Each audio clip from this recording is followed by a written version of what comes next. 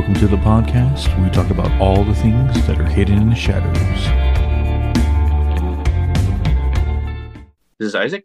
In this bonus episode, I am joined by my guest from Total Conundrum, co-host. I forgot her name. Traci. Traci. Sorry, my mind just blanked. I don't know why. Because I think of Jeremy, and then anyway, you're missing as well. But regardless, Total Conundrum podcast. They talk about all things paranormal. And on this bonus episode, we're gonna dive deep into why and how and the things they've experienced as their own podcast.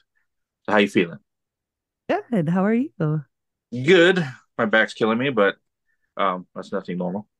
Well, it couldn't be that we just sat through a 2-hour recording doing our podcast. I had to switch venues because that chair I was sitting is not very comfortable. But no, you guys reached out to us about doing this podcast swap thing, which we've never really done before. Granted, we've been on other podcasts, and we've had other podcasters come on ours, but never really thought about swapping in the same day. So that was interesting. That's we kind of like, yeah, let's do it with them. We never thought about that before.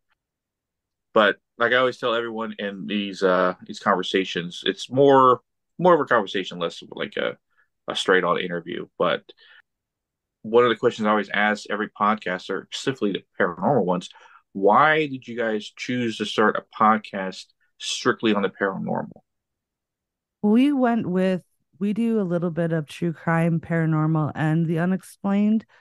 I didn't want to stay with just true crime because, you just get too depressed when it's all death and murder, and it just gets hard to research and to take all of that evil in all the time.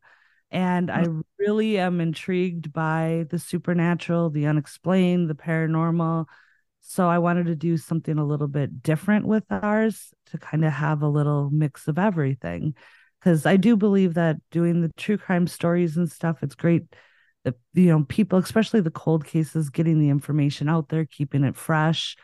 So I, wanted to, still do that, but I wanted to have some more fun with doing more of the other stuff too, because the paranormal is so intriguing. The cryptids, all the things are just, it's kind of like a palate cleanser. So that's kind of why we decided to go with more of, a variety of different things and not stay into just one, like genre.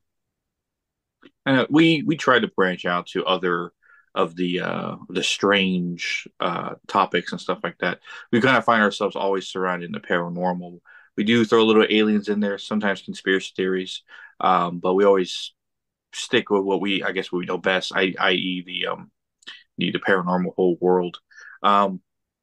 But it's a good way you can dabble in a little bit of everything. So someone who's likes a true crime or likes aliens or conspiracies or paranormal, they can get it all from one place. Yeah, definitely. And we have fun with like the conspiracy stuff too. I've never really been a big conspiracy theorist, but like Jeremy did an episode. We did an episode that Jeremy kind of took the reins on the flat earth. And because Kevin from Where the Weird Ones Are, he kept talking about the flat earth, theories and stuff like that. I had never heard of that. And so I told Jeremy, I said, you need to look into this. I think this is up your wheelhouse, because he likes to get into more of the conspiracy stuff. And he went down this rabbit hole with the whole flat earth theories. And then we like to do a little bit of kind of putting a twist of fun on it. And he created his own flat earth theory where he had like cryptids and like Bigfoot was like, he made it so like different like cryptids across the world were actually like part of a whole government conspiracy with this whole flat earth theory. Like the Yeti was like guarding the walls of Antarctica that people aren't supposed to cross, and Nessie's actually a sonar submarine, and like all that. He went way out with it, and it was so much fun. I laughed so hard on that episode. So you got to have a little fun with it too. So Where did the name Total Conundrum come from? we kind of we went back and forth for a long time, and everything that we liked, it seemed like it was already out there or it didn't really fit. And there was a certain word, I can't remember what the word was, but I did the right click synonym and it came up with conundrum. And Jeremy was like, well, I was like, well, everything, the ghosts, the crime, everything is a conundrum. And he goes, it's totally a conundrum, like making fun of it like 80s style. How everybody used to, put total or totally in front of it. And we just shortened it to total conundrum and it just kind of stuck. And then he had the whole vision of our logo. I don't know, after the fact, he wanted something with a brain scratching itself. Like you scratch it. Yeah. And we kind of went with that and made the little fun brain logo. And so, yeah, it was a lot of, some people are like, does it really fit? And I'm like, even if it doesn't totally fit, it fits our personalities. And we've really enjoyed, I couldn't think of our name being anything else at this point. So I know you told us in your episode how long you've been doing this, but I guess for people who are on my side of Hidden Shadows, how long have you guys been doing the podcast for? we launched our first episode. It was in July of 2023. So we're still a baby pod. Yeah, and already making waves. Yeah, we're loving it. It's a lot of work, and it's so funny because we'll get to the point where we get ahead. We'll be like a month ahead, and then all of a sudden that whole month creeps by and it's like we're not ahead anymore. It's it's crazy how much work, if you've never done podcasting before, how much work actually really goes into it. Now we've added the whole video aspect too, which we didn't do before. So now you've got the video editing, the audio editing, but I really enjoy doing the video part because I feel like people get to see your expressions. They're not just hearing them, and they get to see, I think it's more personal. Yeah, me and Megan have yet to do the video thing. Megan is very self-conscious of herself, so she doesn't like being on camera much. I know because she was just on yours, she didn't have a problem, but it takes a lot for me to convince her to get on camera so people can see It, you. I did not want to do it either. I did not. I fought Jeremy tooth and nail for a long time on it. And I'm like, finally, I just embraced it. And I'm like, you know what? I'm going to make stupid expressions. I'm going to say stupid things. Video is a lot harder to edit out all of the imperfections. And I've had to learn to just let some of the imperfections go.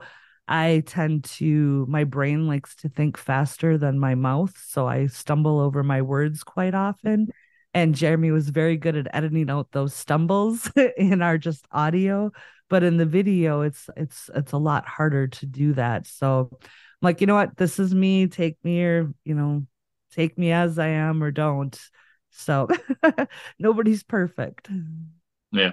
And I like, honestly, when I hear someone speak in a podcast, and I actually like it a lot, I do actually want to see what they look like. And I remember you were saying to me that I don't sound how I look like. And people were surprised, like, that's guy. Yeah, well, I imagined a whole different person. I did. I totally imagined a different person. For a fun game, what did you imagine me to look like? I guess I'm trying to put into words my visions. Like, I would have imagined you to be more of like, how do you want to put, more of like a straight-laced business guy. It's just that your voice, you have that very like that radio voice.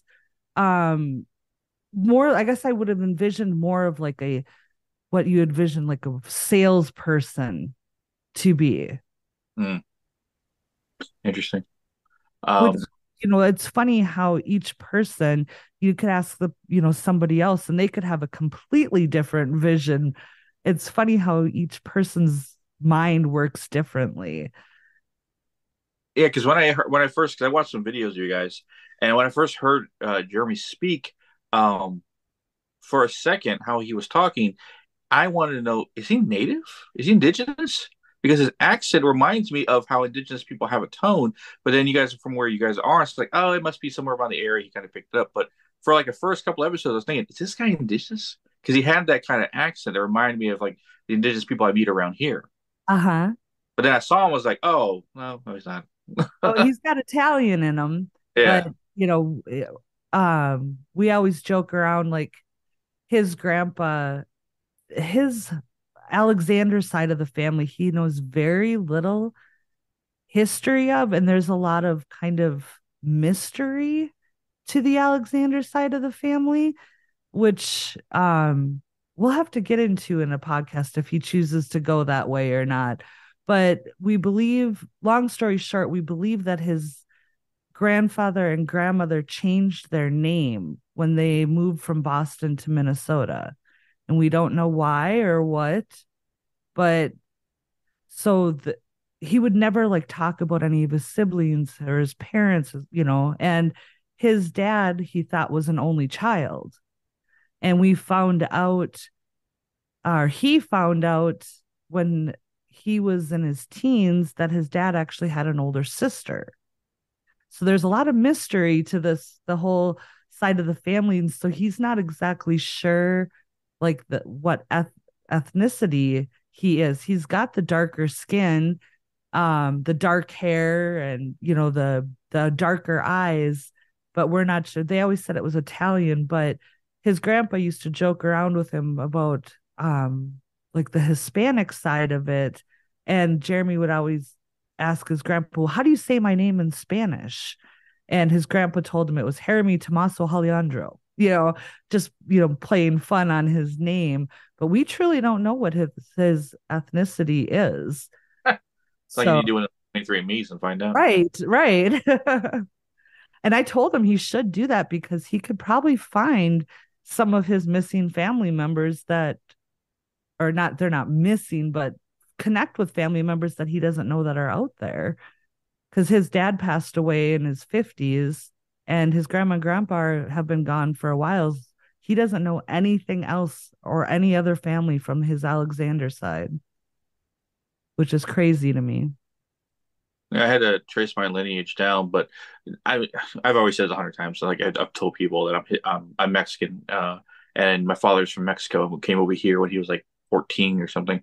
But they're always surprised when I tell them I'm 100% Mexican because like, oh, your dad's from Mexico, you came over here, and they hear zero accent out of me, like not even a hint of anything. No. And it's funny because I told my dude I grew up here. I grew up with everybody else. My accent, I actually had to figure it out because I studied different accents. My accent's classified as Central American because you can't pinpoint where I'm from. But the fact that I use Southern slang, because I grew up in Texas, like y'all, and I say soda and stuff like that. So I have hints that, oh, he's from the South. That makes sense. But other than that, if I didn't use those words, you're like, where's this guy from? No idea. But it's funny because when people hear my voice and they see my face and like, what? What? Because I imagine you some white guy that was just like that. Like, no, you see this? Yeah, that's kind of what a white guy in a, like, not necessarily in a business suit, but like I said, it's just that the total radio personality, not an accent, not, there's no, I didn't even detect the southern accent to it at all. Well, if I talk like this when I went to places, you might think that is too. But no. Well, for me being from Minnesota, I know there's certain words that we say that people, laugh at or whatever. But when we went on a road trip, and we helped my in-laws move into their new house in Tennessee. So we went from Minnesota to Tennessee, and then we decided to take the long way home because my youngest had never been to the ocean. So we went from Tennessee down through Georgia, Alabama, went to Orange Beach. Then we did the whole, New Orleans thing, and then went back up, from Texas to Minnesota in a day. And so as we went from each area, the dialect and the term of endearment would change from each state. But everywhere I went, anytime I opened my mouth, they're like, "Oh, you're from the north. Honey, where are you from?" Or baby or sweetheart or whatever the dialect was. And I'd say Minnesota. They're like, "Oh my God, say that again. Say it again." And I'm like, "Minnesota?" They would just laugh and they're like, "Say this, say that." And I'm like, "Yeah, I know, bag about, just the certain things." And I grew up in northern Minnesota, so I have a little bit more of a Minnesota accent than Jeremy does. But when people think of Minnesota accent, they like will imitate like Fargo, the movie Yeah, Fargo. I'm like, oh my God, that is not how we sound. There is areas of Wisconsin and northern Minnesota that do sound like that, but I don't hear us when Jeremy and I talk that we sound like Fargo at all. that's funny. I have friends in Canada, and I speak to them sometimes, and they use different slang and terminology when they describe things, but he will say things that are like extremely Canadian. I'm like, Pro- dude, you're not in a stereotype, dude. yep, they say process, Z instead of Z, a boot. They really get that a boot. How you doing there, bud? Yeah. Yeah. Yes. Canada, eh? Yeah, there's certain things I'll make fun of it. I'll do the whole, oh yeah, you betcha, don't you know? Or a big thing in Minnesota is the yeah, no, yeah. When you're talking about, I'll play into it and I can pull out a deep, a pretty good Fargo accent, but I just laugh at it. I'm like, yeah, yeah, from Minnesota. I know you guys been doing it not very long, but in the time you guys been doing the podcast, what has been like one of your most interesting interviews besides ours that you have done so far? I would say one of my most favorite ones. I mean, we've done quite a few different interviews now, but I think one of my favorite ones was Jenny she's from TCPS, Minnesota, and she also is part of the Minnesota Taps team because that was my first time really talking to somebody that was that deep into the whole paranormal and the way that she goes about there's my about she the way that their teams like go into investigations and how it's not like the antagonistic and it's very positive and she gives me hope because I would love to get more into doing the paranormal stuff. And she started off being petrified. She wouldn't even watch a horror movie. She wouldn't watch any ghost hunting or anything like that when she was younger. And then now she's like fully embraced in this. So I would say that was one of my favorite interviews. And she's actually um offered to take us to this hotel in Minnesota that we want to go stay at. That's known as being one of, the quote unquote most haunted hotels in Minnesota. So she was Uh, one of the most fun ones, I think that because and she was one of our first interviews too. So I think it was kind of, I'm like, oh, I really like this interviewing people thing. yeah, we do it as well. We try to get people on the show as much as we can. You had a lot of interesting interviews when we first started and into this point now. So there's a lot, but it's always interesting to talk to other uh, psychic mediums or anyone that's been in the field investigating because they can share like stories of stuff they've encountered and stuff like that and get their perspectives on what they've learned. But that's one thing I was going to ask. In the time you've been doing the podcast, what have you learned around the paranormal, around the things of weird that you didn't even think of consider before we started? Hmm.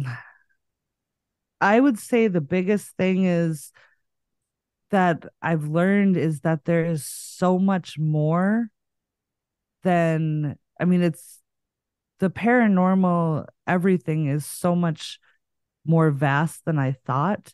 And like the difference in like different psychic abilities, I never knew that there was like how many people are actually into like or not into, but are witches and the different types of witches that there are. And like with listening to like when listening to like your episode on the podcast that I heard it on about the whole different ways that you can capture and interact and clean areas and all of the different ways of doing the paranormal, like investigating and stuff. Like I'd never heard of the Estes method before I started doing this. It's just, it seems like every day, every podcast I listen to quite a few of them.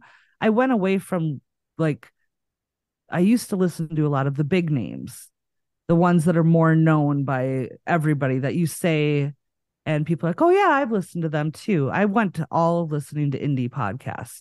We have a small group that of podcasts that we do trailer trades. We've done collabs. We worked on projects and stuff together.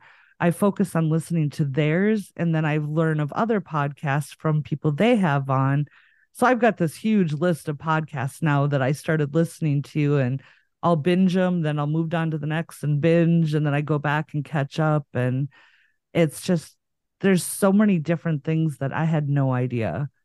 It's just been a really big eye opener, and all the different processes and the different beliefs. And there's cryptids that I had no idea, never heard of, that I've learned of now. And then you've got the whole conspiracy theory. I never realized 9/11 was a conspiracy theory.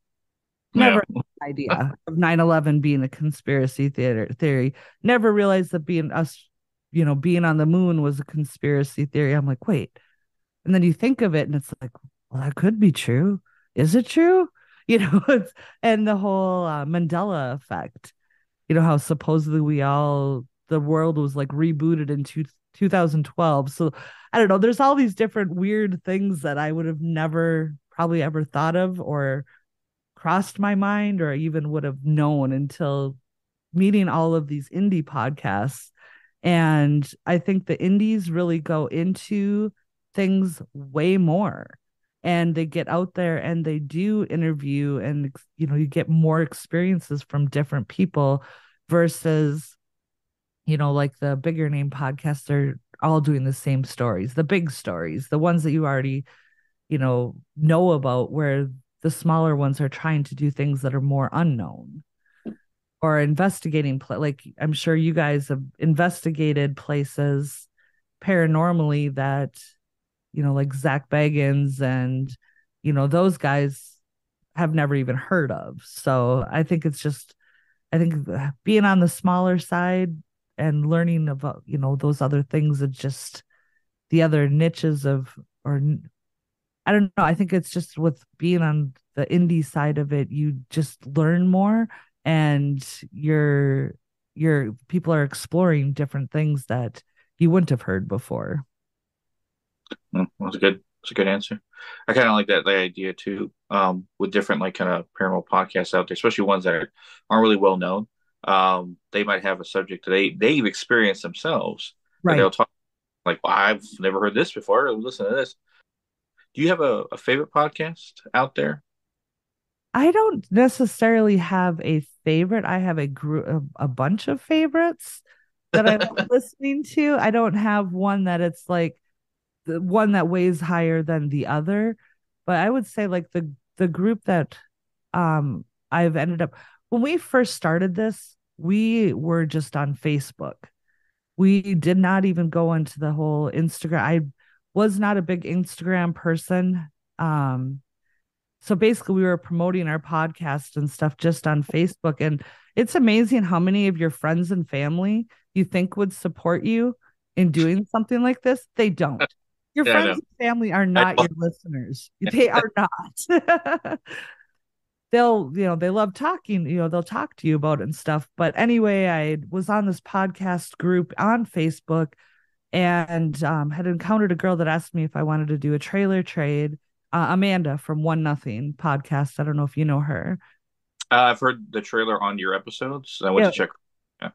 Okay, so I encountered her. She asked somebody else about trading trailers. And I was like, well, that's an interesting concept. And so then she kind of introduced me to the Instagram side of it. And I'm like, holy crap, this is a whole nother world. It's Mhm. like podcasting, Instagram is the place to be. I mean, Twitter a little bit, or X or whatever you want to call it, But through moving over into the Instagram world, in the past probably 5 months, we've grown from having like 100 followers to 1,000 followers on Instagram, and have collabed and worked with and talked with a bunch of different people. Jeremy's very technical when it comes to like the editing and the audio and all of that stuff. So he's helped people out that have had issues with doing that kind of stuff. We've had people help us out with different things. And I just loved that it wasn't a cutthroat like Facebook. It seemed like the podcasts I was encountering on Facebook were all cutthroat. They were out for themselves and they wanted their own growth, and they didn't care about anybody else. On Instagram, everybody, it seems like that I've met, wants to grow together and help each other grow. Yeah. Promote each other, do crossovers, do, stuff like that. Like I was telling you on our podcast, there's 15 of us that got together and we're doing a story collab. And I started this short story, paranormal story, and each podcast created their own chapter, the next chapter, and then it kept moving on. And that's going to be coming out here soon. And it was so fun to all work together to create this story. And it's nothing that I've ever heard of, being done with a podcast before either. So that's what makes it exciting. And we're not just airing it on our show, we're doing the recording, putting it all together, or we have everybody's recordings, we're putting it all together, and everybody's going to be playing it on their own feeds. So yeah, you told me that, and I was like, that would be something up our alley. One, because Kevin always asked me if I ever wanted to write books based on my experiences and what I've gone through. And I was like, a kind of podcast is kind of like an audiobook of everything we've done, but it probably would be smart to write it all down and kind of keep it one place so people who don't listen to said podcast and like reading can go find it. But he always talked about my ability and what I can do, saying, do you think if I made a comic book about it or something like that, yeah, you would be down for that? And I was like, well, I mean, if you want to, because he's already starting another comic book on something else. But yeah, wow. Talk about, I forgot what it was, but he said he's going to write a comic book and he's based on some kind of cryptid or something else out there. But we were talking about that, and I was like, because it's my ability sounds like if you would have do it in like a comic book kind of style so people can see, right? I was like, dude, if you could visually see what I do, it would be almost on par with any movie of special effects that you can think of. Oh, definitely.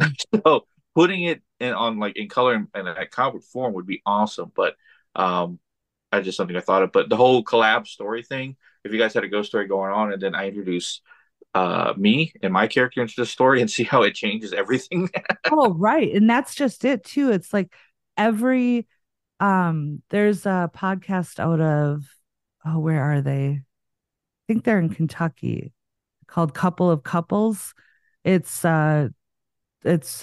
two couples, like husband and wife, two husband and wife couples, and they don't do true crime, they don't do paranormal, they don't do any of that. They basically get together once a month, drink, and just shoot the shit. It's one of the funniest podcasts that I've ever heard. They've got that, their Southern twang. They've just their raw humor. And I met them just when we first went onto Instagram. I just started shooting messages to people. I'd start following people and I'd be like, hey, we're a new podcast. We'd love to collab, whether you want to do a trailer trade or, do something else, whatever. And so I got a group of people that we were doing trailer trades and stuff, which now we have a group that we always play each other's trailers. But as I meet new people, I play their trailers as well. But anyway, so that's how I encountered them, was just by messaging them. And oh my gosh, I totally lost my train of thought now. All right. I do it all the time too. I was like, what? Podcasting world, helping people, community. Oh my God. Trying to think of the word that connected me to that last thought. Oh, that is terrible. My runaway thought. Yes. Yeah. But anyway, great podcast to go and listen to. But Oh, the different personalities in the stories. That's what it was. So couple of couples, it's a guy, two guys, two girls, and they were in one of the parts of the story. I was reading, they're talking about how this person is like hiding in this area, and she's trying to control her breath, and because she's scared, and she's like, trying to be invisible, and all of a sudden she lets out a fart. Just, just, and it was totally because her whole body was so tense, and when she just relaxed, it just escaped, and I totally did not do how they said it any justice. You'll have to listen to it when it comes out, but that was their personality.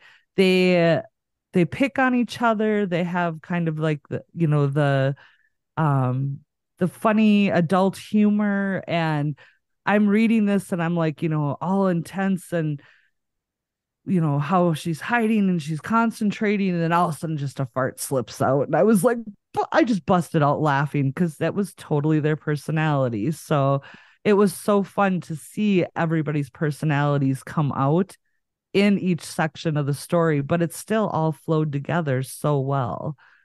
Yeah. Well, I look forward to listening to that when it finally gets out there in the airwaves. Yeah, it should be soon. Jeremy's got it. He's starting to put it all together now. So With the time you guys been doing the podcast, is there a favorite subject you guys like to always go back to and talk about? I would say my favorite subject is usually paranormal. Anything specific in the paranormal? I wouldn't say anything specific. I just think that I'm really enjoying learning more and more about it, and I, getting more brave of wanting to go to certain places and to start. I want to, start having more experiences that I choose to have. I guess like we have a daycare that we clean that's haunted, and I choose not to want to have experiences there. But I like going to the fact that I'm trying to branch out and to learn more, and I want to, get more into being able to, do communications. I want to get to the point where I'd be brave enough to do like an Estes method, and maybe open myself up a little bit. Cause I do believe that, when I was younger, I had a lot of paranormal experiences. I had experiences as an adult as well. But I used to have like premonition dreams and stuff like that. And I think I kind of closed myself off to it. So I'm kind of wanting to see if to learn how to open back up again, but in the same sense, it kind of terrifies me to open up because, what I don't know. I don't know how you and your wife, day to day with everything that you guys go through and experience and can do. I couldn't imagine having that be a part of my life. My life's already chaotic enough. Oh, it was hilarious. Why don't you bring that up? Reminded me of something. When me and Megan were talking about what we plan to do with our abilities, what we need to do, where we go, right?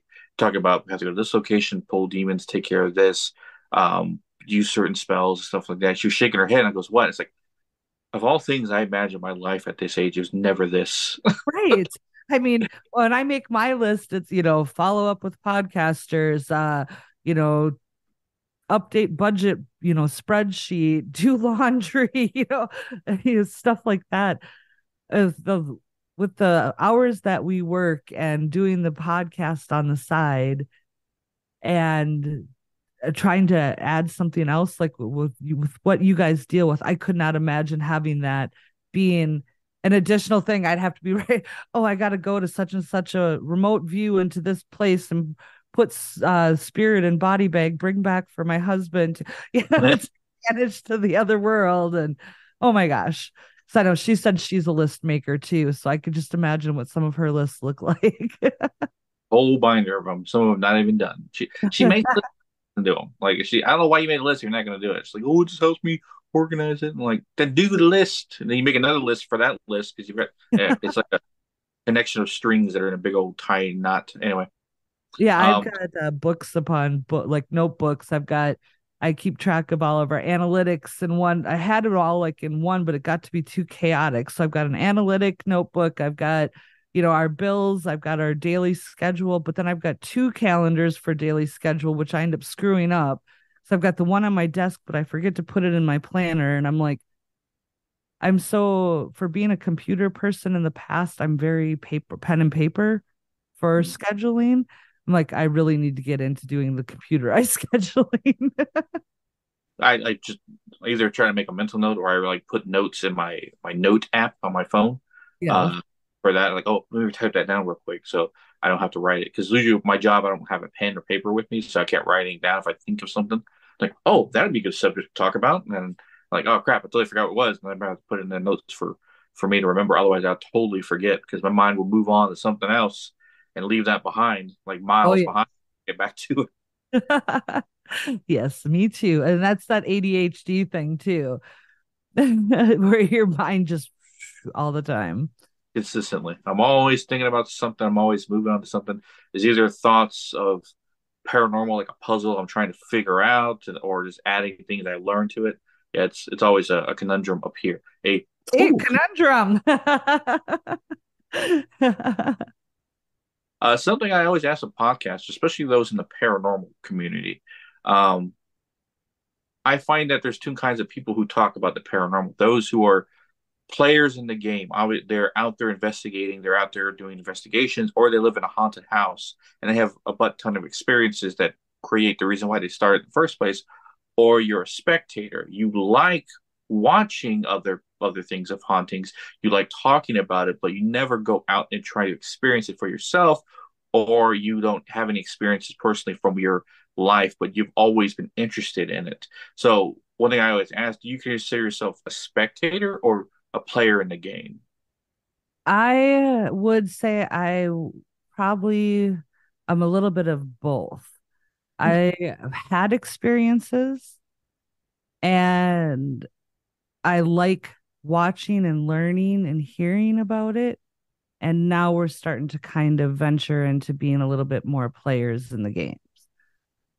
Where we started buying certain equipment and started planning. We have a bucket list on the wall. We call it our conundrum bucket list, and of different places that we want to go and explore and experience, or different like places we want to do a little bit more research and stuff on. The person Jenny that I was talking about earlier, she keeps saying, like, I told her if I went to Waverly House, I'd probably end up sitting in the car. And she said that there would be a bunch of paranormal people that would, just lash me for that. Because I guess Waverly House is like the Disney World of the paranormal. Everybody wants to go there. I'm like, yeah, I'm going to have to build up to that. So I'm trying to get the fear to subside the fear more and just let the lightness of some of it come in, because I just think it's something that, I mean, I want to understand. I want to know more about. And That's good because I've often met podcasters who I do interviews with, and I tell them everything I experience, and they're like, "Not for me." And I told them, you can only be a spectator for so long before you decide to want to get into it. And I think it was my friend Charlie from Believe in the Bizarre. He said, "Watch me." Like he does not want to be part of it whatsoever. He likes talking about it, but he does not want to be involved in it whatsoever. That's why he commends me so much because I'm out there going into some of the most darkest, dangerous places doing what I do, and he wouldn't even be in the same state or something like that if it was around. So he likes talking about it, but he's not being part of it. So that's why those podcasters, the paranormal like yourself, who talk about it now actually want to go and experience it. Uh, I'm glad that there's more because then you get to get that perspective right. of being in a haunted location, hearing voices, hearing the stuff, hearing the tapping, being grabbed or touched, or feeling the cold air change, all the things you ever heard everyone's talk about. So now you have that perspective. So when you talk about a haunted location on your podcast, then you're like, oh, I understand. I know what that feels like because I did that too. Right. Yeah, and like I said, I've had experiences. I grew up in a very haunted house. And Do tell. what's that? Do tell. Well, it was a very, very old schoolhouse. Um, so like in the middle of the living room, there was the big metal grate with the wood stove underneath, Mm-hmm. and that's how the heat would come up was through that metal grate in the floor. And in the bedrooms, the master bedroom and the other bedroom that was on the main level, there was like a square hole on the top of the ceiling, or on the top of the wall by the ceiling, and then another one on the floor on the wall. So basically it was just a wall and it had two square holes, one on the top, one on the bottom. And that's how the heat and air would circulate through the rooms. So very, very old house. And one night, uh, my mom and her best friend were playing cards. Her daughter was my age. We were really good friends as well, probably about 6 or 7 years old. This is just one thing that happened to us. And it happened to both of us. So it kind of, and she still remembers this to this day too. So it was kind of like, okay, this did happen because we both remember it. But like there's this hand that floated out of the hole on the top holding a knife, came over the bed and was like hovering over us, and we screamed, and the whole thing like shot through the hole on the bottom of the wall. And there was times that you'd just wake up, you would hear things, like covers would be pulled off. And when I was a teenager, we actually did not live in the house anymore. We had a different house built on the property because the house just, it was so old. And a girlfriend of mine and I, we were probably 12 or 13 years old, we're like, let's sleep upstairs. Because we're like, we're not afraid of the ghosts. We can do it. And so we went upstairs and we had like a little slumber party up there, brought a bunch of food and whatever. And we sat up and we were talking about scary things. And we finally fell asleep. And I woke up in the middle of the night and I heard this like this crinkling noise. And our bag of chips was going across the floor, like moving across the floor. And I'm like, oh, nope, nope, nope, get not here. So I like screamed, woke her up, and I ran. I don't remember my feet touching the stairs going down. And I got outside of the house and I heard her scream, turned around and realized she wasn't behind me. She was still in the house. And I went back into the house and she was at the top of the stairs. If you're standing at the top of the stairs, you'd be like this. She was trying to go down the stairs and her body was like at an angle. Like she was trying to push, but something was holding her. Oy. And so I ran up the stairs, grabbed her hand, pulled her really hard, and then we ran out of the house. And during this time, you could like hear things, like you could hear like laughing and talking and whatnot. And I never really went into the house again after that. But my mom had a boyfriend at a few years later, and he decided he was going to fix this house up and was going to make it livable. And anyway, I came home from school one day and there was a bulldozer sitting in the driveway. He was in the house, and I guess everything was like he was in the kitchen area and things started opening and closing and drawers and whatnot. And it freaked him out so bad that he went and rented a bulldozer, bulldozed it into the ground, and set it on fire. Yeah, that's one way to get rid of something like that. But then all the spirits just go somewhere else. Well, and that was the crazy thing. And I don't know if it was just, I don't know. I remember we had it was a farm area. It was an old farmhouse. There was a bunch of outbuildings and stuff like that. Basically this property, my grandfather had bought a dairy farm, and this house and the farm property and everything was about a quarter of a mile down the road, and it just came with all the field and the property. So when my mom got pregnant with me, she was gifted the house just as to have a house to live in, as being a young parent or whatever. But anyway, the weird things would happen in like the barns and all of that stuff. But anyway, when he burnt it or like set it on fire, I was sitting on a hay bale and watching the fire. And I swear to God that I saw like a fireball like go up, and then it was like spirits were like psh, like spreading, like the fireball like imploded or whatever. And but a lot of like I would try to tell myself as I got older, I'm like, oh, you were just a kid, overactive imagination. But some of the stuff that we went through in that house was just, and those are just a couple of experiences.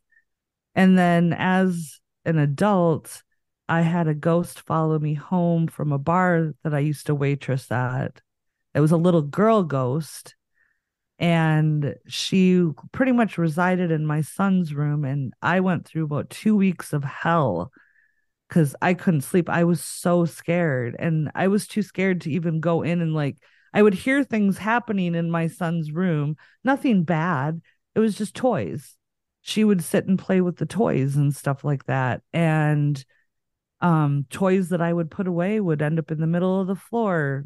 Like I'd wake up in the morning and there'd be toys that were not there when I put him to bed, and he wouldn't move. And basically the topper on the cake was one night I woke this one on for like 2 weeks, and he had like this little Tykes engine, and it was like a little engine that you'd have to build, and the engine would not turn over unless all the parts were in the right spot.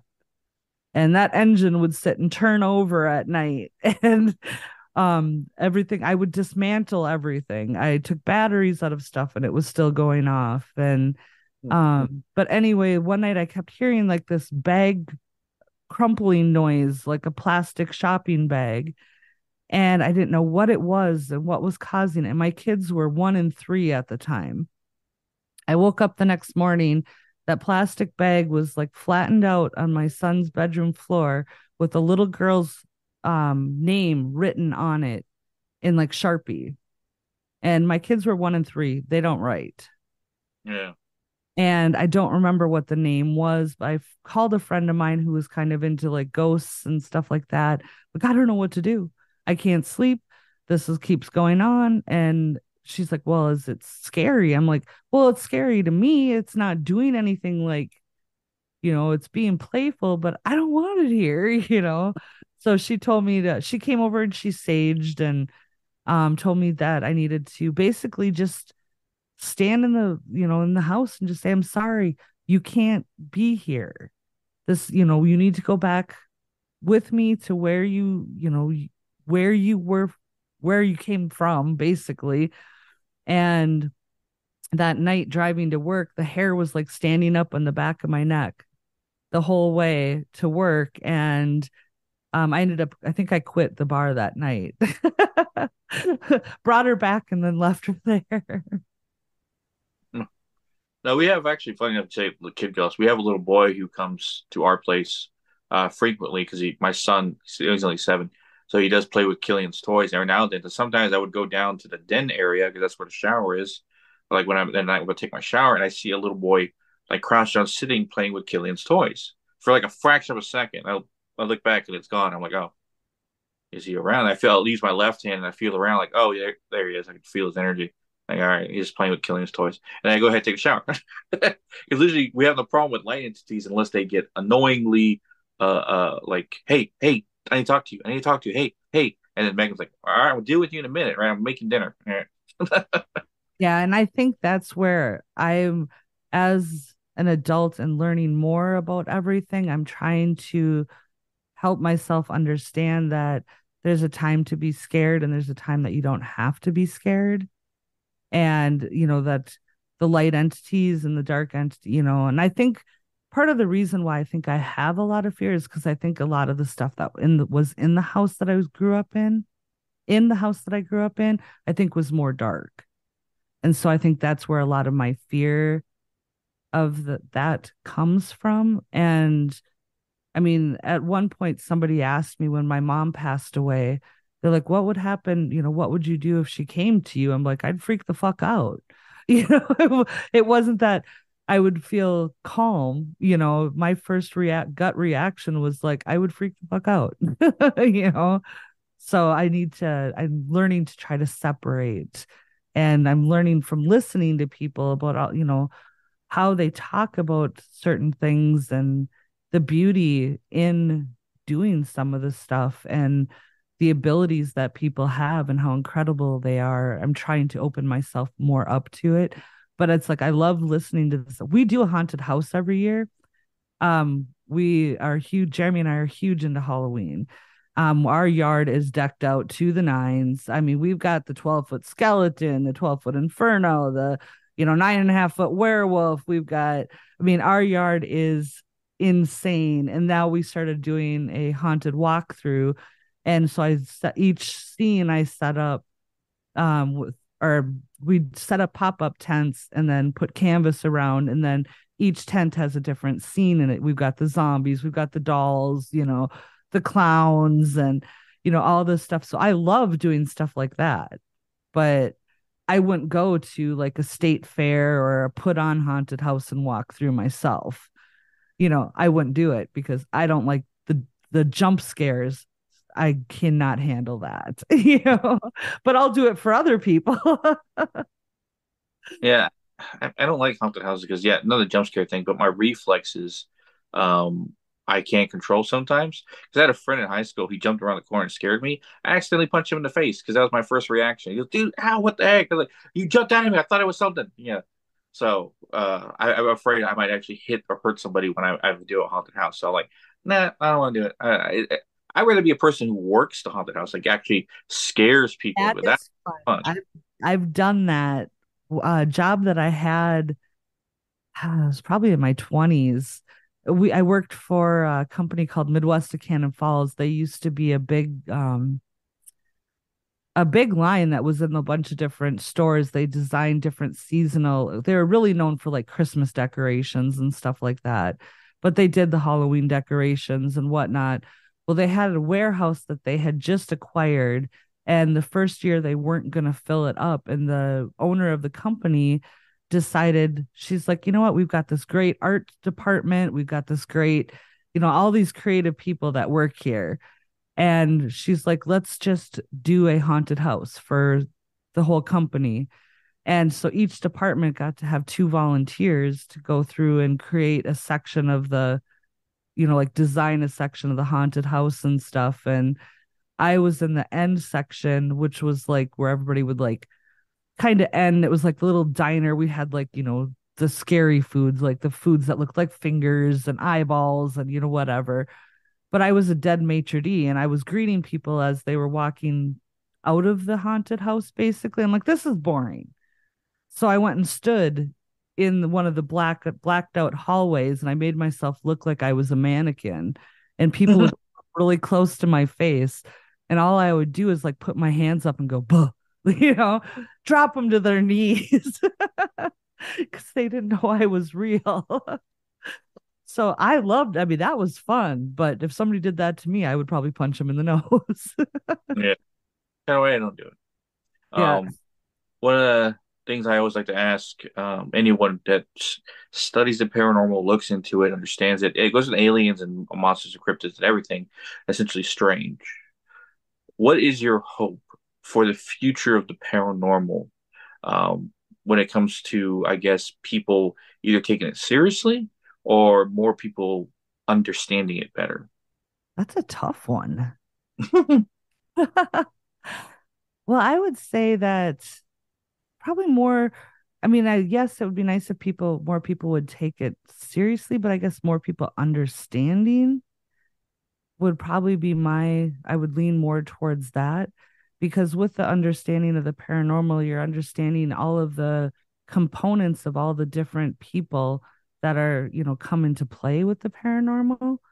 How each person, like, you have your ability and your wife has her ability, and how they really complement each other. And there's so many different people out there that have like so many different variations of things. I think it all kind of comes, the understanding all kind of comes in like one big picture, because without you and your wife and everybody else, all of the witches and the different I'm trying to think of another terminology for people that do the paranormal, but with all of, without the visions of every different person, we wouldn't have the understanding that we have now.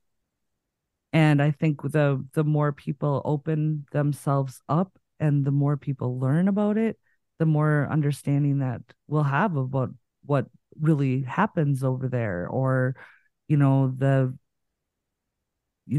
basically what happens on the other side of the veil, the questions, and Yeah. hopefully have more answers to what happens with after death. I know. I always have to. I was asked that question years ago, and then I thought about it, and my answer has always remained the same: is that I hope that the scientific community takes the paranormal more seriously, an Oh, idea of studying it, building technology to map it and view it, all things better, to add it to another addition of science that can be studied. In all ways, because I study a lot of science stuff on my own, quantum mechanics, quantum theory, string theory, everything that involves anything of the fringe kind of level of science, to understand better some of the stuff that I can do and all of the things I've witnessed. But yeah, my hope is that in the future that if enough people start, giving the paranormal more credit, right, that it can't be so outlandish, but also it means you have to get rid of a lot of people who try to fake stuff. Yeah, but taking it from a scientific standard so it can be studied. Because I guarantee if we had enough scientists in the world that actually took it seriously, they could probably build a machine or build something that allow us to view 100% on the other side, or have better communication versus us trying to pick up radio signals with white noise and switching channels and stuff like that. Well, Um, could you think of, I mean, just apps. think of the technology that you could have. Yeah, we If got apps on our phones now. Right. Well, look at, I mean, if more this, I mean, I love that thought, that way of thinking, because like, look at that. What is that? The SLS, is that what it's called? Yeah, Where they took the Xbox technology. the old kinetic Xbox part. Yeah, Yes. yeah, And I mean, if you had more engineers and more people with that scientific brain going in, and just, I mean, the the possibilities would be endless yeah, of what could be created. Yeah. yeah. Well, Tracy, I appreciate you coming on uh, and talking about your podcast and other paranormal stuff. Well, That's too thanks bad for he couldn't having be me. there. He's not feeling well, so Yeah, I say us because I'm so used to it. Thanks for having me. Jeremy yeah. wishes he could be here. Well, hopefully in the future we can all four come on um, at the same time and discuss things paranormal, because that would be cool. I've always wanted to do like a collab, kind of a round table with other podcasters, That would and be we that episode either on yours or ours at the same time. So either person who listens to your podcast a lot goes, "Oh, it's there," or listen to our podcast like, "Oh, it's there," right? That kind of like a big episode, a collaboration of us all together in one place, talking about something. I'm trying to get a few of those going, um, but talking to you guys, it's be interesting to hear your guys' perspectives on some stuff. But that is something for the future. Um, definitely. yeah. Other than that, where can everybody find Total Conundrum? We are on all the socials, total_conundrum. We have our webpage, totalconundrum.com, and we are on all of the wherever you listen, your favorite podcast platform to listen. We're probably there. I think we're on pretty much all of them. And yeah, it's the majority of everything is total_conundrum. Awesome. Well, appreciate coming on. Well, thank you so much for having me. I appreciate it. It's been fun. Yeah. And as always, we'll catch your widows in the next one.